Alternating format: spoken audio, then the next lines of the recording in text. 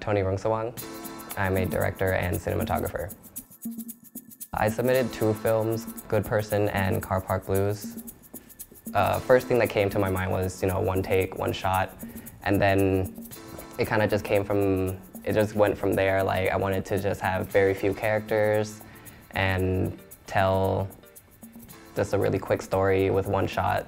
So that's sort of what happened, and that's how it came to be, I guess.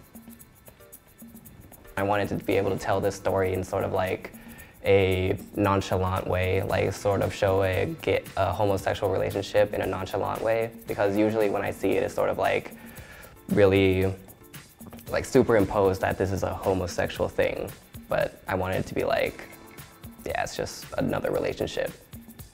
These 2 movies have very different looks and styles of shooting.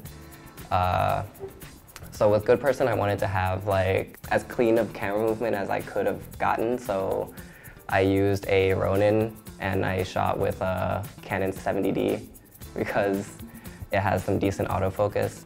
With Car Park Blues, I wanted to shoot it in anamorphic, so I used an anamorphic projector lens. I have the FM anamorphic adapter lens.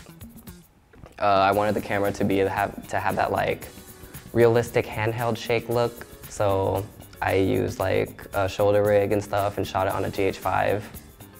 And yeah, because it has good anamorphic capabilities. They were both like one take, so it wasn't much editing. It's just post-production color, basically. I just used Adobe Premiere Pro to do color grading because it's simple and it's what I know. Like, other people would probably use DaVinci and stuff, but I don't know how to do that. I'm not about that, fam.